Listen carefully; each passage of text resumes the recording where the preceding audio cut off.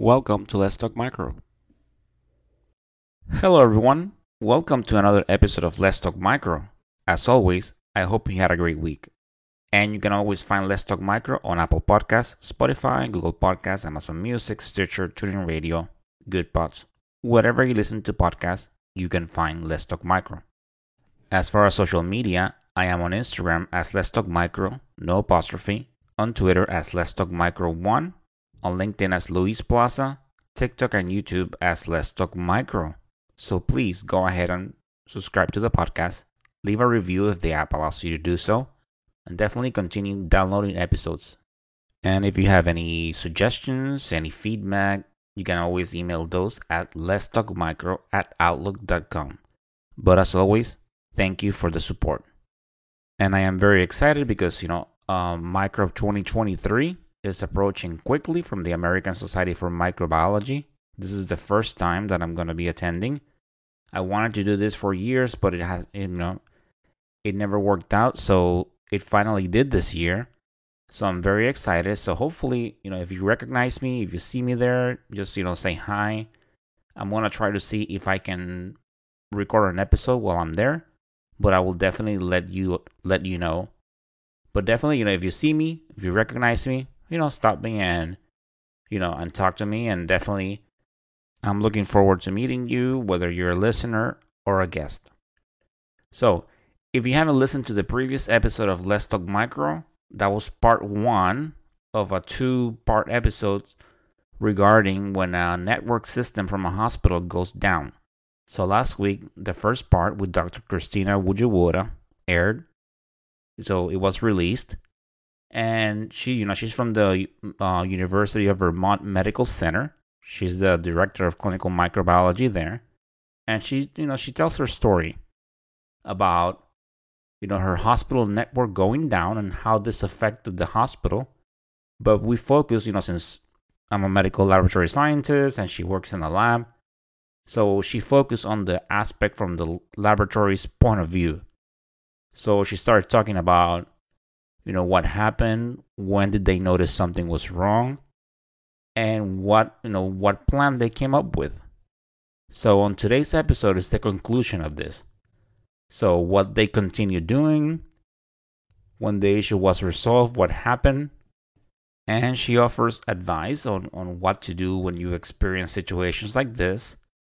Because, like I mentioned before, this is something that could happen to any of the hospitals, to any hospital. So we need to be prepared, have some sort of plan. Technology is wonderful. It definitely, it helps us a lot. But when it goes down, what do we do? So we need to be prepared for situations like this. So part one was great. If you haven't checked it out, go ahead and do so. And then once you do that, come back and listen to the conclusion. So part two with Dr. Christina Wojewoda. Let's go ahead and listen to it. And then you also mentioned, right? So you had some forms that had QR codes, right? So can you talk about those? Sure. So this is something that our CLIA director and our chemistry director thought up, which I just thought was brilliant. So we quickly figured out that there were no reference ranges on our results, especially, that's not as big of a deal in microbiology because the reference range usually is negative. But for things like chemistry, the instrument printouts didn't have the reference range on it. And so we started out by first putting a QR code on signs that we could paste up around the hospital that took providers to the our test catalog, which I don't know about you, but nobody ever goes to look at our test catalog.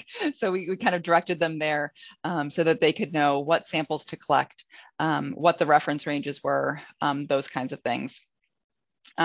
We also made a QR code that talked about routine turnaround times now, because this is new normal. We're not going to be able to live up to our turnaround times that we had in the past. And we were getting calls relatively frequently about negative blood cultures. Is the blood culture still negative? We were like, we got this. If it's positive, we'll let you know. And so, just alerting them to that fact. And then some results like EGFR, for example, those are calculations that are always done in the system. Now the providers had values, and so the QR codes could walk them through that calculation piece. So it helped push out information to the clinical teams from the laboratory, from trusted references, so that they weren't trying to figure it out on their own. As you're talking about this, and I keep thinking about the handwritten results, and I can think about it like in microbiology.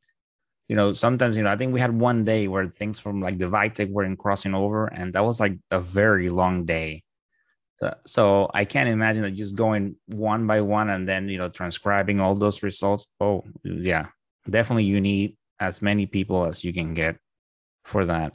Once again, going through the timeline. So what about day 22? And then, yes, 22. Day 22. So day 22, we were told that we would be back online in 3 days. And so we decided what started on paper stayed on paper. It was going to be too hard to back enter everything. At that point, we were able to get Epic read-only access. And so we at least could find some patients, figure out some patient history, which we didn't have before. I don't know about where you work, but we're pretty used to doing rounds on microbiology twice a day, where we look at what's growing, we take a look at patient history, we decide on how to report certain things. That all had to go away during downtime. We just reported everything we had because we couldn't make a clinical judgment at that point. So we started getting a little bit of information back. And at this point, thankfully, our CLIA director was very involved in the cutover plan and how we were going to start back up, because it's not just flipping a switch. And so they were working on that for a while. Not everything started up at the same time. So some of our blood bank modules, we use a separate blood bank module that was not up and running. And the big oops on our part was we didn't realize that all of our interfaces, such as to the state health department, weren't up and running. And so if you look back at the COVID data in November of 2020, we've got a little false outbreak because we thought we were reporting all of the results through the interface, but they weren't going anywhere. So we had to retrospectively report all of our COVID results to our state health department a few weeks later.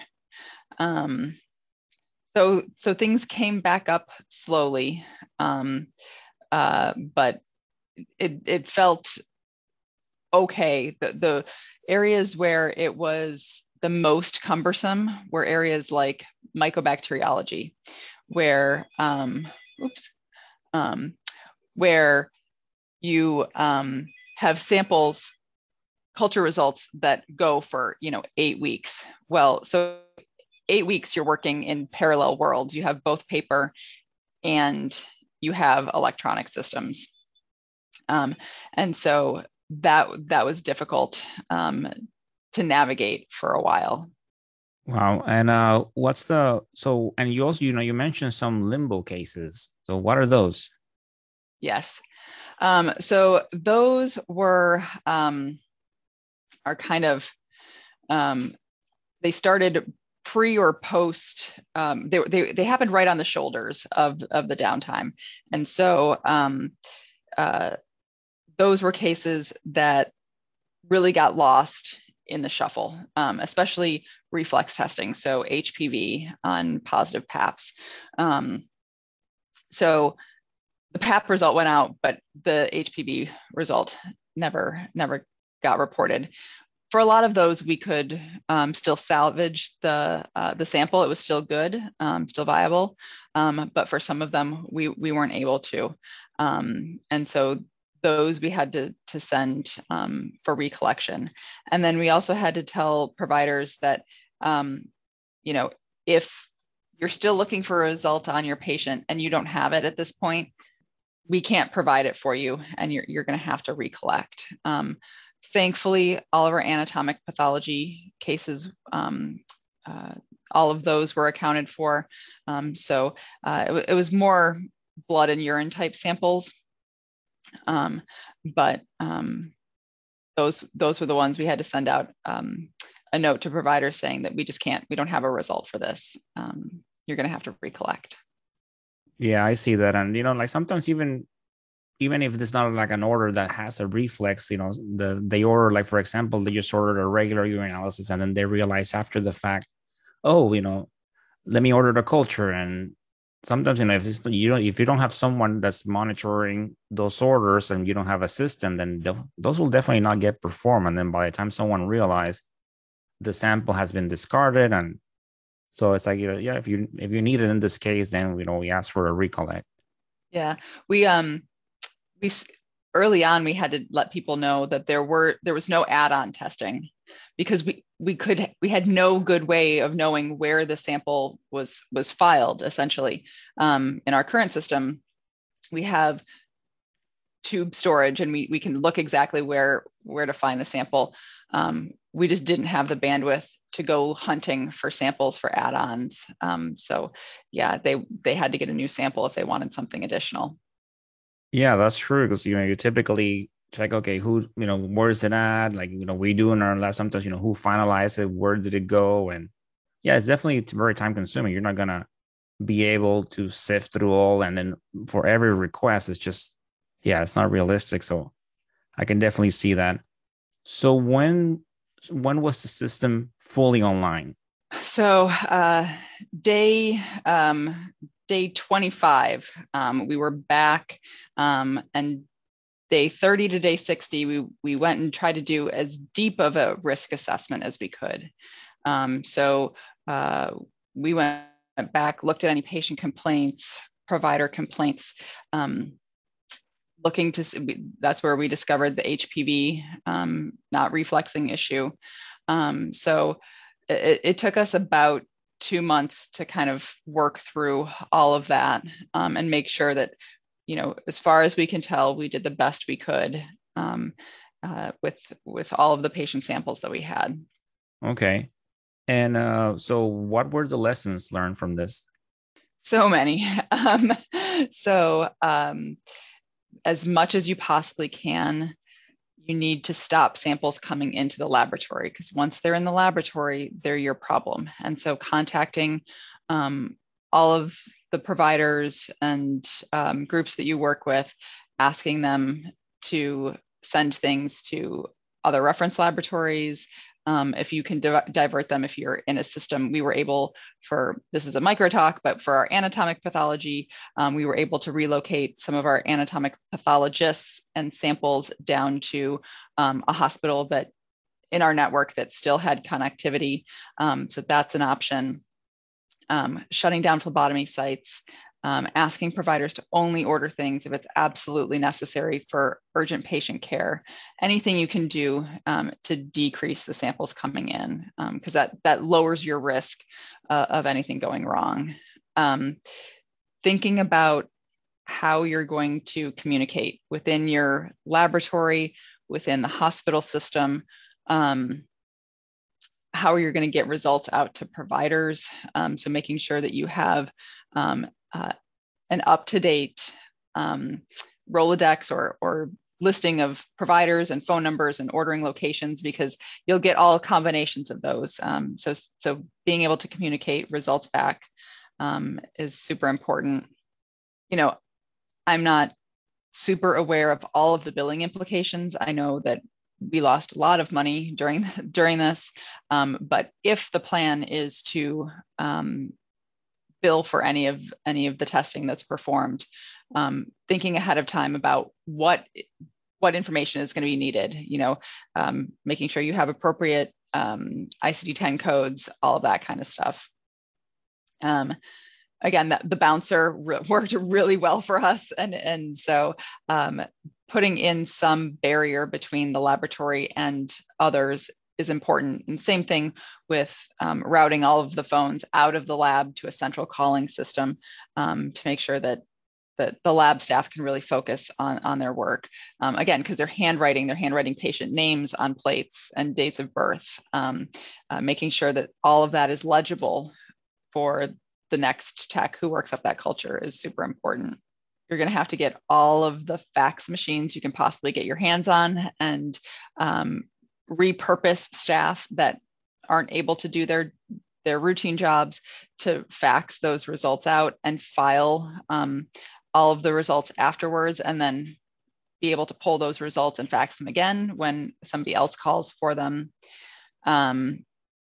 We were lucky that our document control system was external to our hospital system. So our document control system is Media Lab. Again, I'm not promoting Media Lab, but it was very nice because it was just on the web. And so we could access that from either computers on the guest network for the hospital or on our phones. So that way things were accessible. And then you're going to need to hardwire printers. You're going to have encrypted USB drives. That's how we were able to get our COVID results to the state health department over time, rather than faxing all of them. We just sent USB drives back and forth. And eventually we figured out having a label printer in the micro lab, because if you can think of, your anaerobic culture, at least for us, that's 6 plates plus a thio plus slides, and handwriting all of that gets pretty old. So we set up a label printer so that at least it was legible. It probably took about the same amount of time, but that way people's hands didn't cramp up. And just be flexible. Things will change 8 million times throughout the process, but everybody's got good ideas, and just take them, try them. Trying to think about this ahead of time before it happens. We didn't have ways to document our culture workups ahead of time. So think about how you would want to do that in a paper world. Build forms, pass them around, show them around to your friends, and see if there's ways to improve them. And then you have them on the shelf to just make photocopies of when you need them, so that you're not trying to do that all in real time. Yeah, like if we think about it, we definitely not use that much paper anymore for and handwrite stuff. So yeah, and all these little things that we don't think about, and then when that happens, you start thinking about, like you say, reference ranges and all this stuff. So yeah, definitely, we're so used to all that being on the computer. So we perform our testing. A lot of the instruments, they cross over, and then we just accept, and some of them even autofile. So definitely, technology plays a huge role. So these were, lessons, and they're also applied to advice for the audience. Is there anything else that you can advise them? My biggest piece of advice is reach out for help. Unfortunately, there's a growing network now of laboratories that have gone through this. And I can at least speak for my laboratory, but I'm more than willing to offer advice, to chat with anybody that happens to find themselves in this situation, because there are things you just don't think of until you're in it. And while I know it's a CAP checklist requirement, and I know that everybody aims to have a downtime procedure that's all encompassing, I just don't think you can plan for this for every little iteration. And so please reach out, find others who have gone through this, get different ideas, and just lean on people for help, because when you're in it, you feel very isolated. And there are others that have gone through this. And I think our community is pretty willing to help. Yes, definitely. So is there anything else that you want to anything else that you have to add? I don't think so. It was a wild ride. It definitely, sounds like it. And you were talking about the downtown procedures and, that we do. And realistically, since most people maybe don't experience it, and, like I mentioned, sometimes you have some very short ones, and sometimes, it happens on night shifts. So whoever works during the days. So some people might have gone through many years of work and never experienced one. So definitely might not even be familiar with the procedure. Where's the stuff? So, you get also part-time employees, you have per diem. So all that adds to the mix where you find yourself in this situation. It's like, okay, what do we do? So, maybe hopefully you have someone there that's familiar with it, but that's a big challenge. Well, this has been great. And, shout out to you and your team because in regular times, this will be very tough. And then you add that all the challenges that COVID presented, lack of supplies, you're overworked, a huge amount of testing, you're working with a mask, the uncertainty of what's going to happen. Are you going to catch it? Are you not? So a lot of rapid changes. So that definitely those were very difficult times. And you had this. So definitely, shout out to you and your team. Well, thank you. I would not have made it through without my staff. They were amazing. And everybody pitched in. I think, through COVID, something like this, your team gets closer together and everybody pulls through to make sure that we're doing the best we can for patient care. Exactly. So yes, definitely, teamwork is very essential, and regular times and in down times is just, the end goal is to do the best that we can for the patients and produce the best results and so they can be treated properly. So definitely your team show displayed, a huge amount of teamwork. Definitely. Well, Dr. Wojewoda, it's been great listening to this. Like I said to the audience, I listened to it before, but it's just once again, it was so engaging. So thank you for taking the time to come in into Let's Talk Micro. It was my pleasure. Thank you so much. My pleasure.